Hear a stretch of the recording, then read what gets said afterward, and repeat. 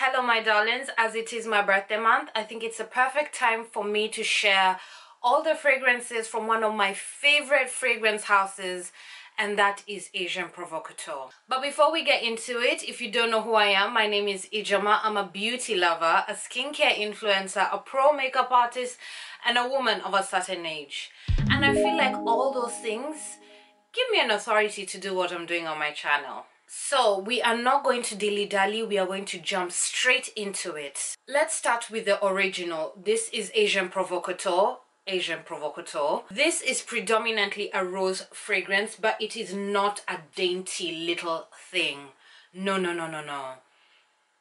Somewhat sharp, somewhat dry. It's one of my favorite fragrances. It is a classic for me. It is something I have worn for over a decade.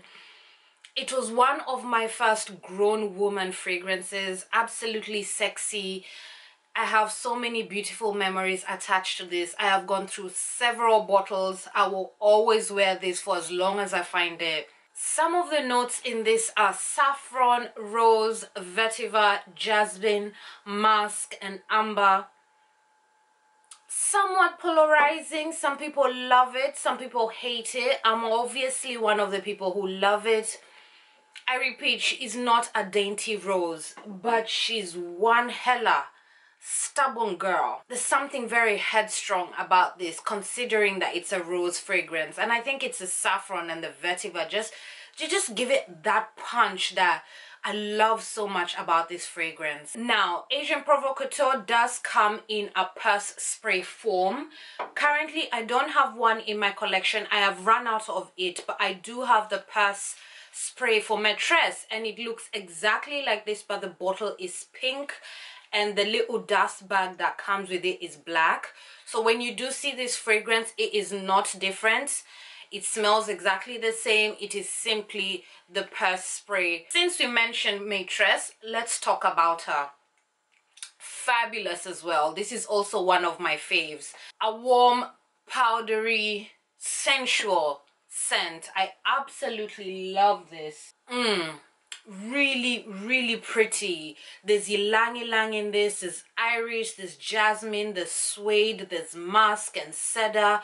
And for me, what stands out is the iris, the ylang ylang, and the suede, making it powdery, making it sweet, making it a little bit fuzzy. Something very comfortable and grown woman, and I know who I am kind of situation, and I don't need to overperform. That's what Maitresse gives me. Those are the vibes of Maitresse. This in the winter is absolutely stunning. It also works during the hot weather, but better in the winter. Also a fave, and as I had mentioned, this also does come in the purse spray, and this is the purse spray of this baby. Such a cute situation. Imagine just taking this out from your handbag and bam bam bam, people think, oh, look at her, she's all gathered. Another one of my favorites. I absolutely love that fragrance. I also think it's like perfect for like a leather jacket. There's just something about it that just says I belong on a good expensive sweater thrown on top, leather jackets. Yes. Now, Maitresse does have a flanker, and this is the EDT. The one I just showed you is the EDP. And what I love about this EDT, it's a complete departure from the big sister. It's something very fresh, very different. Some of the notes are Granny Smith apple, grapefruit, ylang ylang, mimosa, iris, tonka, musk, and cedar. Very fresh. It is one of those florals as well that really shines in the winter. This is absolutely stunning in the winter, but it does not perform well in the summer. It just fizzles out immediately. Beautiful thing. I love that it's a departure from the big sister. It is so fresh, so pretty. I absolutely love that. I need to think if I need a backup of this. I really need to give that a good thought. Next up is Blue Silk. Now, for me, Blue Silk is very different from a lot of the fragrances in Eau Provocateur. It's very fresh, it's very laundry-like, it's very... I don't feel like it's a sensual fragrance, which is quintessentially the style of Asian Provocateur. After all, it's a lingerie brand. But I do think it was a clever addition. Very fresh, somewhat sweet from the cinnamon. There's also rose and sandalwood in this. Vetiver, juniper, and lemon. The juniper makes it bright and open, so does the lemon. And there's something about this that just tells me starch. I feel like this belongs on a white shirt. Like if you go to an expensive dry cleaner, this is what your clothes will smell afterwards. I also feel like it's a nice white t-shirt fragrance, like a feminine white t-shirt fragrance. It's not one of my favorites from the line because the sweetness in it is... It's very borderline getting stuck at the back of your throat. Regardless, I think it's rather lovely if you don't overspray it. Just spray enough. I think it works best in the spring, autumn season. Not too hot, not too cold. It's alright. If you like clean, fresh laundry scents that have a bit of a sweetness, a bit of a citrusy vibe to them, I think you will enjoy Blue Silk. I think so. I keep forgetting to mention all the bottles do come with this little clip stopper. I don't know how to describe it, but it just stops the spray bottle from spraying anyhowly. Really cute addition. Now this is Les Urgentes. This is something very similar to the original Asian Provocateur, the first one that I had talked about. But it's much sweeter, much denser, much smokier, maybe even a little bit more sensual. I absolutely love the notes in this.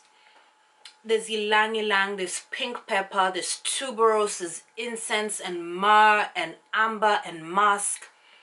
And it's that incense, it's the tuberose, it's the myrrh. Just adding a really nice sweet smokiness to this fragrance. I remember when I first got this fragrance, I thought it had berries in it because there's almost a juiciness to this, a tartness to this. Really pretty thing, smells incredibly expensive. Out of all the fragrances in Asian Provocateur, I would say this is definitely unisex. I would love to smell this on a man. A very clever addition to the line. It does remind me very much so of the original. But it also shows that the creators of the fragrances from Asian Provocateur decided, you know what? We still have something more to give. We're still going to keep creating fragrances. And this is very, very nice. Very nice. Now, Les Urgentes has a flanker, and this as well is a EDT. The big sister is the EDP. This is Les Urgentes Eau Provocateur. And once again, they were clever enough to take a complete departure. I absolutely love it when fragrance creators don't create flankers that are similar to the original. It's fine to be inspired, but give us something different, you know? Now this really surprised me. Really surprised me. It has green notes and bergamot, there's peach, there's magnolia, there's rose and patchouli. Another grown-up light floral scent that works absolutely beautiful in the winter. Once again, another EDT from the line that does not work in the summer. It completely fizzles out. So to enjoy this, you need to wear it in the cold weather. You really get the green notes and the bergamot. Absolutely fresh and beautiful. The magnolia is there. Smells incredibly elegant. It reminds me of silk robes. I don't know why, but it just reminds me of silk robes. I love this fragrance. Beautiful thing. Slightly difficult to find, but you can find it if you're determined. Nice. The green notes, they're beautiful in this. Now that I mentioned difficult fragrances to find, let's talk about one that is a unicorn. This is Strip. Now, thankfully, Strip doesn't smell unique enough to feel like you're missing something out. What this really reminds me of is Taboo from Dana. It dries down so similar to Taboo. So if you had Taboo, you kinda don't need this, but this is still really lovely. It's not as heavy as Taboo. It's not animalic at all, but very beautiful at the same time. Some of the notes in this are bergamot, ylang ylang, orris, amber, and oak moss. You definitely get the orris, you definitely get the oak moss. The ylang ylang is there. Smells very beautiful in the cold weather. This on a sweater, oh, you just smell like a sweet, lovely thing. Very grateful I was able to find it, despite it being a unicorn.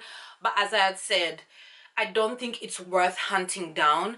Just get you a bottle of Taboo and you will get a very similar experience. Next up is Miss AP. And for me, Miss AP is slightly forgettable, but that's just a personal thing. Let me explain. Now, to me, Miss AP is a lighter version of Les Urgentes. As I had mentioned, Les Urgentes is very sexy, very smoky, very mysterious. This is much lighter, much fresher, much open. So for me, for my personal taste, I like Les Urgentes a little bit more. But if you don't like heavy, dense florals, you want something a little bit more lighter, a little bit more open, a little bit more brighter, then Miss AP is definitely the one to go for. Some of the notes in this are ylang ylang, rose, patchouli, sandalwood, and you get all of that. The ylang ylang is gorgeous in this, the rose is pretty, the patchouli is just enough, the sandalwood adds that woodiness, a soft, pretty, sweet woodiness. Very nice, but as I said, for my personal taste, I find Miss AP a little bit forgettable in this line. I feel like Les Urgentes stands out a little bit more. But as I said, if you don't like it too smoky, Miss AP is the one for you. Next up is one of my favorites from the line. This is Petale Noir. Now, Petale Noir, she's young, she's fun, she's also serious a little bit. She is a girl who's coming into her own. That's what Petale Noir is for me. I feel like this was the fragrance they made to satisfy the Middle Eastern market. There is something that smells like rich Arab girl going shopping in Harrods. You know, she shops at the cool brands like Balenciaga. Nothing too serious, nothing like Chanel. No. You know, she's cool. You know, she doesn't take herself too seriously. But she knows what she likes. A very beautiful floral. Some of the notes in this are magnolia, rose, hyacinth, neroli, there's leather, there's tobacco, there's oak moss, there's ginger. There are quite a few notes in this fragrance, but it doesn't smell busy. It all comes together very well. The neroli is there, the ginger makes it a little bit tart, a little bit fresh. The leather gives it something, the tobacco also gives it something. I think out of the range, it is one of the most elegant out of the range. It is also another fragrance that belongs in cooler weather.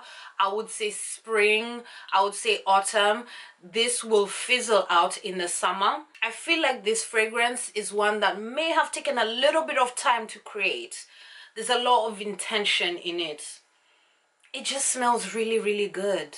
It really does. For floral, it packs a punch, and I love florals that behave in the winter, because sometimes in the winter you don't want to wear something heavy. You want to wear something that uplifts you, that makes you feel bright, and you know, Petale Noir does that so well. Winter date night, spring date night, yes. Now, the last of the fragrances that I own from all the eggs, this is Lace Noir. Now, I have a little sample bottle of this. I found a gift set on eBay, and I thought this was the perfect way to try this fragrance before buying the big bottle. Now, Lace Noir is the vanilla offering from Eau Provocateur. It smells like a pretty vanilla scent, and that's okay. There's nothing wrong with that. We know girls love vanilla. Some of the notes in this are pink pepper, rose, tuberose, coconut, vanilla, and patchouli. It doesn't smell that complex. What I mainly get from this is the vanilla and the coconut and a touch of the tuberose. It's not one of the most groundbreaking fragrances in this line. If you have a solid part of your collection that is predominantly vanilla, you do not need this fragrance. But if the notes call to you, you know, tuberose, vanilla, coconut, if they call to you, then maybe you may want to check this out. I feel like it's an all year round fragrance as well. I have worn it in the summer, I have worn it in the winter, and it was okay. But it dries down into a forgettable vanilla for me anyway. It's not groundbreaking, and I don't think it's worth hunting down, but that's just my personal opinion. Now let's quickly talk about the eggs that I don't have. Now I used to have Cosmic, and Cosmic was simply not for me. I feel like it was a fragrance that was created for the young girl. It's very fruity, very fun, very light. Some of the notes in it were rhubarb, there was pear, there was peony, there was cedar as well in it. It just didn't work for me. I read quite a few reviews on that website that I can never say, and a lot of people compared it to one of Ariana Grande's fragrances. I believe it's Cloud. Once again, I'll confirm on the screen. It was simply just not for me, but quite a few people seem to also like it. Maybe you can go on that website and read the reviews and see if it's worth hunting. I really do fancy trying Electric. That is definitely on my radar. I believe it has a lime note, and I really like the sound of that. I might get that to try in the summertime. Lime just sounds like it is perfect in the summer. I do not think I have any fragrances that have a dominant lime note, so I'm looking forward to trying that one. And last and certainly not least, I do have a tester sample of Eau Emotionelle. Now that's another unicorn that you cannot find. I have tried everything, and once again I am not going to kill myself. I was lucky enough to be gifted this by a fragrance lover, and the wild thing is I have a feeling this is a fragrance that I will really love. Very fresh. I also have a feeling this is a spring and autumn type of situation. It's an aromatic fragrance. Some of the notes in this are some of my favorite. There's coriander in this, there's rosemary in this, there's ylang ylang, there's gardenia, and there's musk. It just sounds perfect for spring, but as I said, a girl is not going to kill herself when it comes to unicorn hunting. If it is meant to be in my collection, it will find its way into my collection. Very fresh, very interesting take. There's something about this that kind of reminds me of Blue Silk. Could be that rosemary note. But it is well. We move on. And that's that. That's my entire collection of Eau Provocateur, particularly the eggs. I've also shared my thoughts on some of the eggs that I don't have and those that I hope to have. I hope you find some value in this video so you can do a little bit of happy shopping. Make sure to wish me a happy birthday. It is my birthday month. I will make sure to leave my March Diary series down below in the description box. This is a series that has been inspired by the fact that March is my birthday month. I've had so much fun, and I am absolutely grateful that you have spent some time with me. Thank you so much for being here. My name is Ijeoma, and I'll see you soon.